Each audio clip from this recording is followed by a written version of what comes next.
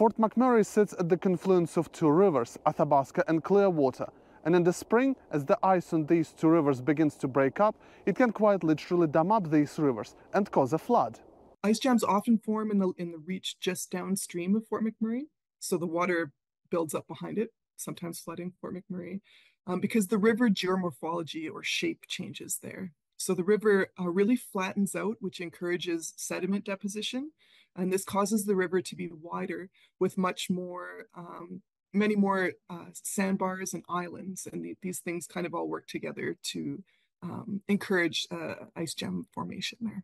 Predicting ice jam floods is difficult, so Fort McMurray has extensive flood mitigation infrastructure in case flooding does occur. It's a combination of berms and walls and the raising of roads and a variation of different things to bring the level around the lower town site and other areas that are susceptible to flood, bring them up to a level where it reduces the risk of flood and flood return events. Some of this infrastructure is built to fit seamlessly into the city's landscape.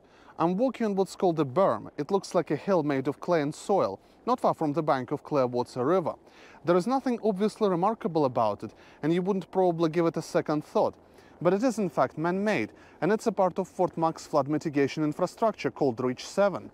And this berm can withstand the water level rise of about 8 to 10 meters. So the trees behind me, the bank of the river could be underwater, but this berm should hold, and it won't be impacted by erosion in a significant way. The city also has anti-flood walls and other temporary flood protection infrastructure. The city had some serious floods in the past. In 2020, we had a 1 in 100 year flood, and we had significant impacts and had to evacuate over 12,000 people. Since then, significant efforts have been made. However, we continue to ask people to prepare just in case the worst situation occurs. In terms of river breakup season, we start getting ready for that in early March, where we reignite our relationships with the river forecasters and start to talk with stakeholders and partners in the region about what they're doing to prepare and how we can help. The construction of Fort McMurray's flood mitigation infrastructure is still in progress.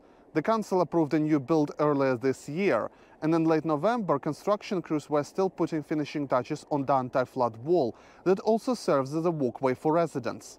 Kovtun, CBC News, Fort McMurray.